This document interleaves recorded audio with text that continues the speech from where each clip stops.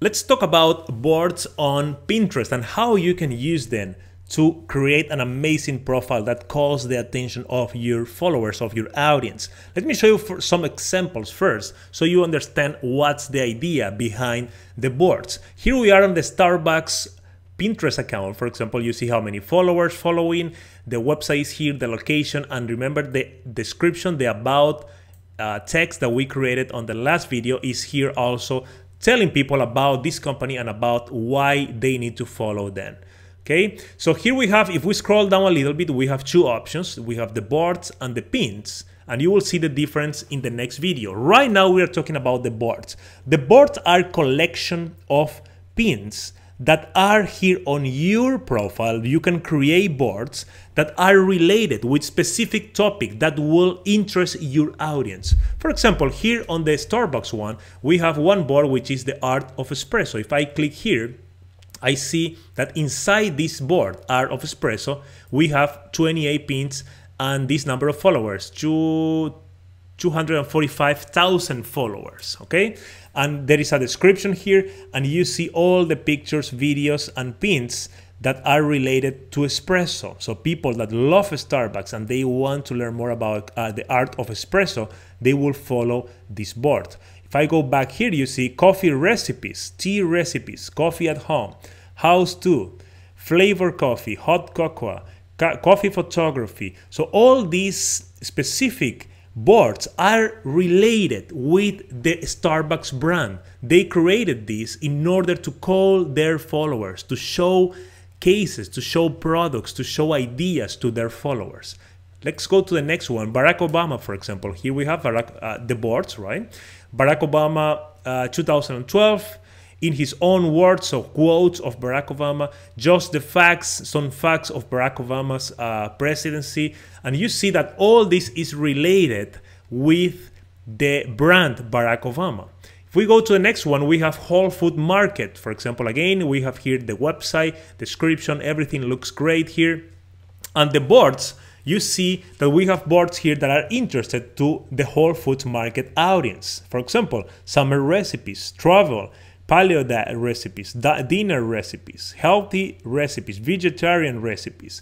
So all that related with the Whole Food Market brand. Okay, the next one, the last option, the last example I show you here is Tony Robbins. Tony Robbins boards. We have relationship, the art of achievement, business mastery, inspiration, favorite quotes, and all that things that are interested to Tony Robbins followers. So on your profile here, what you need to do is make a list of ideas that you can use and you can grow that and create a board. So in my case, let's say, for example, I have a digital marketing board. So I am pinning here content from my website and other websites about digital marketing.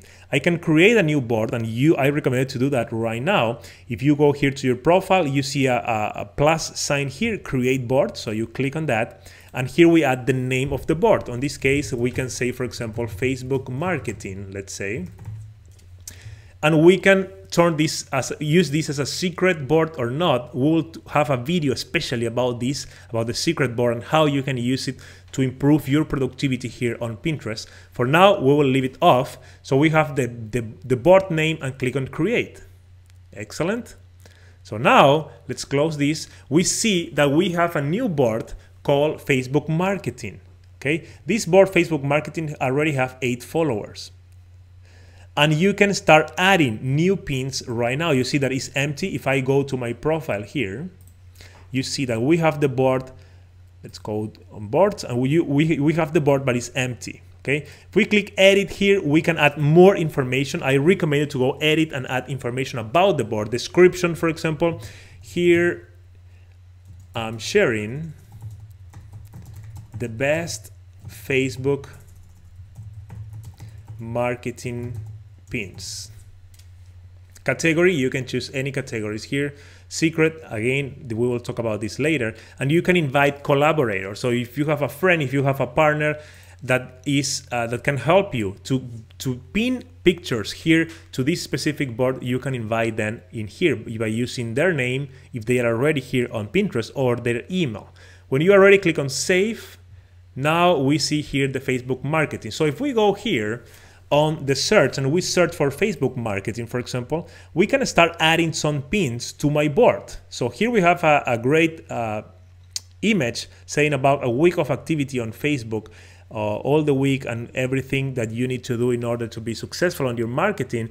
I can save this one, for example, to my board. So I select this and I have all my boards here, the digital marketing, the Tony Robbins, which is secret, and the Facebook marketing, the one that we just created. So I can save here, or I can create a new board if I want. Okay, so let's save this. Excellent. Let's save this one too to the Facebook marketing. Save. Let's find another. Let's save this one. I'm just doing this as a demonstration. Of course, you need to save only the things that are related with this specific board. So now if we go to my profile here, we see on the boards that we have now the Facebook marketing. Let me refresh this. It's showing 0 pins right now. Let's see, 4 pins. Excellent. So if I click here, you see that we have 4 pins and 8 followers on this specific one, and we have all the ones that we just pinned in the last minute here. Okay, so that's the idea, guys. It's recommended, good practices here, let me share with you. It's recommended to create as many boards as you want, but you need to remember that it needs to be related with your company and with your audience. It's not your personal profile. We are not on your personal profile here, and we have amazing pictures to pin here on Pinterest.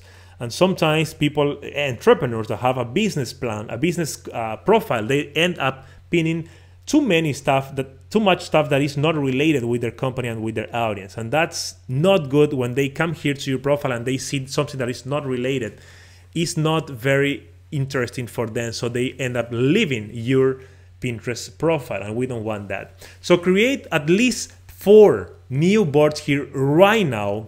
After this video, create 4 new boards, and go to the search box here at the top and search for keywords that are related with these boards, and end up adding at least 5, 4, maybe 10 pins to each board here to populate and to start creating momentum for these specific boards. Okay, before we end the video, let me share why boards are important. Here we are on Starbucks again. We can follow the whole account by clicking on follow, or we can go and follow a specific board. So let's say I don't want to follow Starbucks as the whole brand, but I just want to follow this board, which have 162 pins, which is about coffee photography. So I click on follow here. So right now I am not following the whole Starbucks company. I'm following only this board about coffee photography because that's what I want to learn about. Okay, so you have these options. That's why it's important to create boards that are interested to your audience. If I go here, for example, and I search for the, let's say, Facebook marketing, you have here the options: all pins, your pins, viable pins, people, or boards. Some people are looking for specific boards. Let's say coffee photography. So I search for this, and if I go to boards here, I see that there are a lot of boards about coffee photography. Okay, so I can come here and say, hey, I love this one, follow this board. That's why it's important for you to use specific keywords also on your boards, keywords that your customers will search here on the top of Pinterest. I hope this is helpful. Start creating your boards right now, at least 4 or 5 boards on your account, and add some pins to each one. See you in the next video.